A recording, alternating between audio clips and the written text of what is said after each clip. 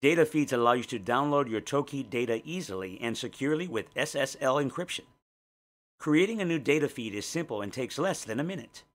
You may then share the secure data feed URL with anyone you like to give them a simple and secure way to access your Toki data. If you delete or pause the data feed, the URL will stop working. The first thing you will see are the filters to the left, where you can filter by type and status. You can also perform a general search on the far right, or clear all filters here. The green Create button allows the user to create a new feed with ease. The status toggle allows you to disable or enable a feed at any time.